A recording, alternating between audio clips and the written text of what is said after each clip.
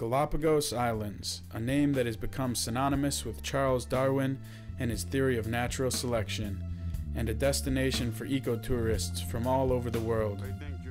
After the 3-day sail from mainland Ecuador, we stopped in Puerto Ayora on Santa Cruz Island, the most populated urban center in the Galapagos. We stopped by the boat anchored next to us and had a quick visit with the neighbors. Sea lions are the unofficial welcoming committee of the Galapagos. These sociable creatures are one of the most abundant species in the islands and are always willing to put on a show for tourists.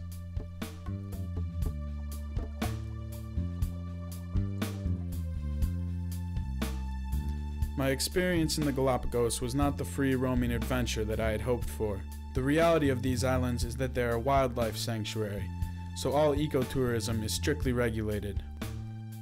If we wanted to go on a hike further than a couple miles from town, we would have had to pay a guide at least $100 to accompany us.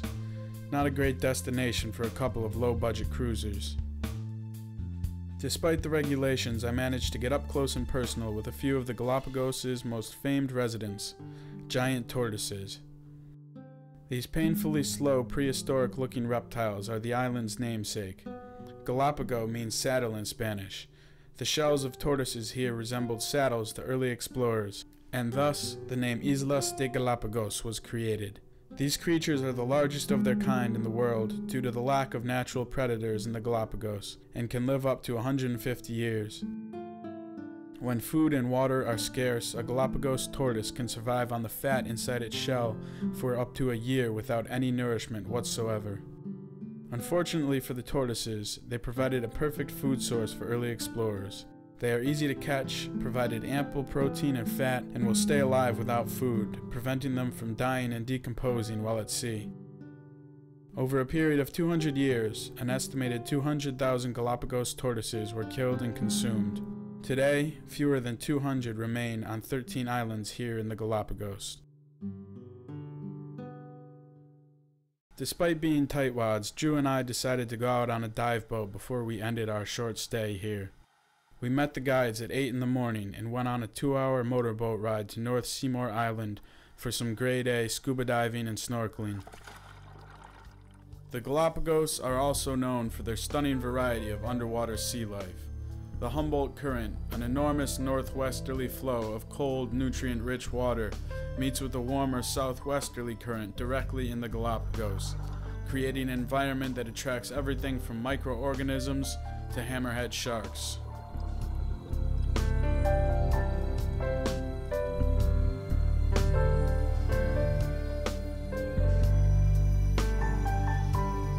The water is packed with plankton, which attracts over 500 species of fish, which attracts everything that eats fish. These white-tipped sharks are more common than floaties in the deep end of the pool.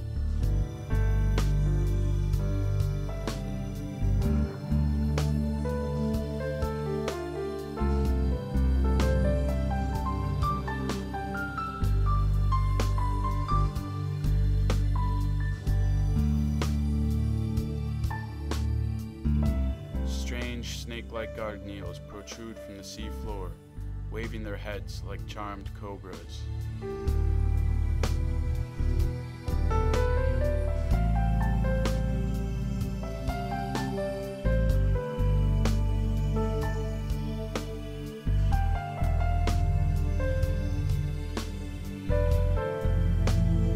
No dip in Galapagos seawater would be complete without a visit from our friendly neighbors.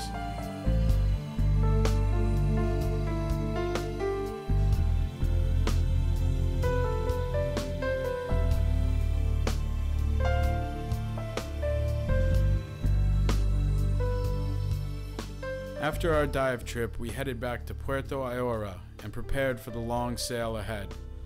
The Galapagos were the last pieces of land before our 3,000-mile trip to French Polynesia. After topping off our food and fuel supply, we set sail for the Marquesas Islands, beginning our trip across the largest ocean on Earth.